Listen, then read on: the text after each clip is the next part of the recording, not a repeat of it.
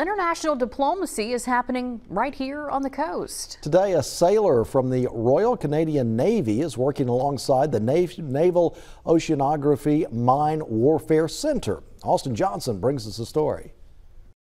The U.S. Navy and Royal Canadian Navy have a long history of joining forces to protect the interest of North America. That's telling the fish, how do I know when I'm ready to go? Here at Stennis Space Center in Hancock County, that partnership continues with the Naval Oceanography Mine Warfare Center, showing Canadian sailor Miles Dybel the equipment used for hydrography and underwater mapping. Canada and the U.S. have always been really close allies. Interoperability, partnership is very important to both countries, and the opportunity to work together only strengthens that relationship.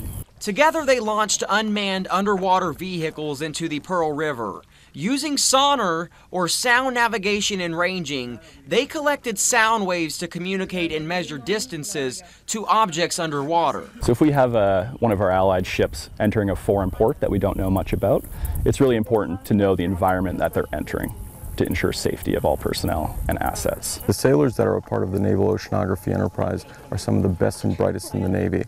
And when we have an opportunity for familiarization with an allied and partner Navy, we really are excited to do that. Lieutenant Billy Petkovsky is with the Naval Meteorology and Oceanography Command. He says naval oceanography is one of Mississippi's valuable global exports, and the cooperation happening here is a testament to international diplomacy. Partnerships are very important, and we've had a long-standing partnership with the Royal Canadian Navy. And events like this, where Canadian sailors and U.S. sailors can familiarize themselves with each other and with the equipment they use, helps to build that relationship and promote that relationship. This chance to work and train together doesn't happen often, and when it does, these sailors say the bond between Canada and the U.S. grows stronger. At Stennis Space Center, Austin Johnson, WLOX News Now.